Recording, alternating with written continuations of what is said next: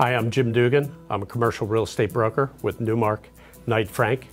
I'm here today to introduce a fellow Villanova Wildcat, Ted White, who is the CEO and president of Verrica Pharmaceuticals. Well, I'd say the big milestones for the organization was the completion of our phase 2 clinical trials that showed that cantharidin, which has been around since 1950 to treat both molluscum contagiosum as well as common warts, was effective. And that gave us the proof of concept to move into the phase 3. So obviously we wanted to raise the money to make sure that we had enough financing to start those clinical trials for our 2 phase 3 pivotal trials. So molluscum contagiosum has a prevalence in the U.S. of 6.1 million patients. As I mentioned, there are no FDA-approved therapies. This is a highly contagious viral skin disease that is spread by skin-to-skin contact, articles of clothing, playground equipment, and oftentimes it's picked up at swimming pools. There's a huge social barrier to molluscum contagiosum, and it's more so on the parents because the children aren't allowed to play in extracurricular activities. They're withheld from school activities because this is such a spreadable disease. Oftentimes that the child will scratch or pick at the lesion and then touch other parts of their body where they auto-inoculate themselves. So it's a disease that's new crops appear each time. And with no FDA-approved therapies, Verrica has the opportunity to become the standard of care. There's no patents on the molecule. Cantharidin is a vesicant. It's a blistering agent. It comes from a beetle that's harvested in China. And so you might have heard people refer to beetle juice. So since it's a natural source, there's no patent on the compound itself.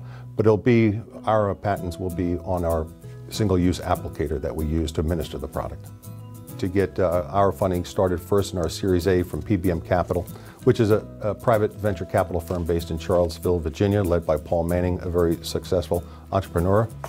And then our Series B funding was with Perceptive. And then in our final Series C funding, we were able to get Perceptive to come in again, as well as OrbiMed.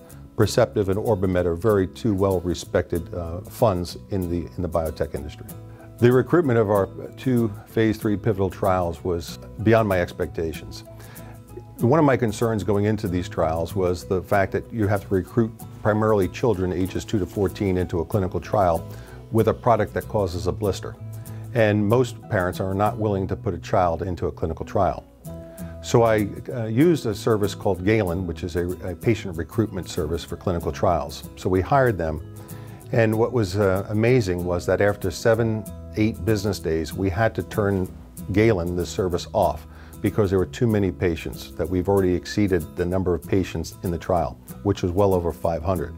And I think the fact that we completed our phase 3 clinical trials 2 months ahead of schedule, it really speaks to 2 things. It speaks, number 1, to the high unmet need, that there are no FDA-approved therapies, and number 2, how significant this disease is in the U.S.